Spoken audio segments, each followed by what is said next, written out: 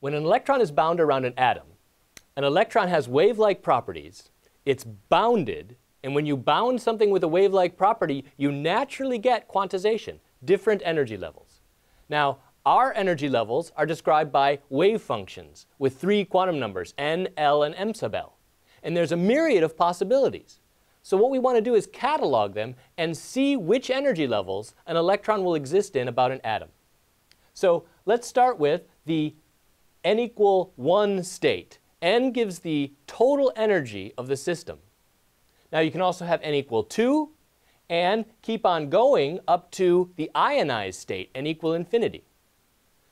What we're going to say is for n equal 1, there's several values of L, the angular momentum quantum number. For n equal 1, L can be 0, and that gives rise to what we call a 1s orbital. The lowest energy orbital about an atom is n equal 1, and the only possible value of L is s. We'll use the designation NLM sub L to label our orbitals. So this one, n equals 1, L equals 0, which is an s, and m sub L is also 0, and the only possibility is 0, so we just leave that off.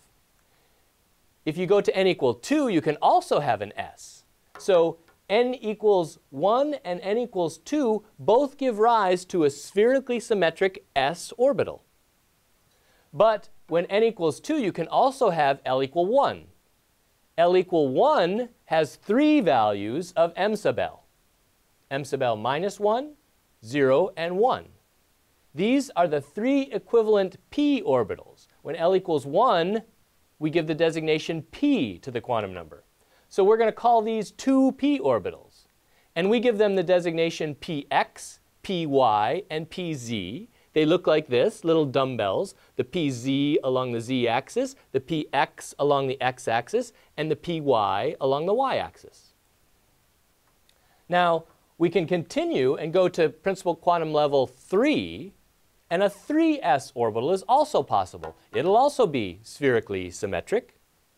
It'll have more nodes. It'll have 2 nodes, radial, than the 2s, which has 1 radial node, and the 1s, which has no nodes. So the number of nodes increase, but the overall spherical symmetry remains the same.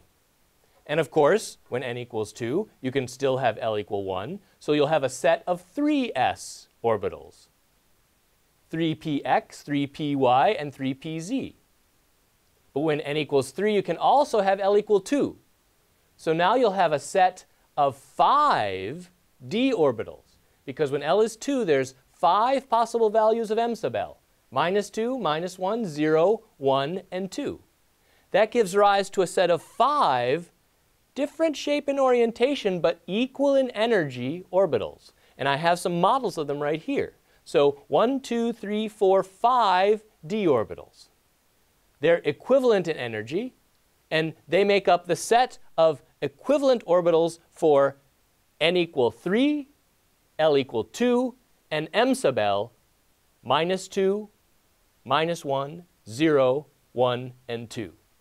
And again, when you look in your textbook, these will be given geometric notations, z squared, x squared minus y squared, etc., rather than the m sub L integer values. We do that for purely geometric reasons. The important thing is there's 5 equivalent orbitals in a set of d orbitals. So you can see an electron can exist in a myriad of different states around the atom. And when you have more than one electron, they need to share these states. So that's what we'll look at next.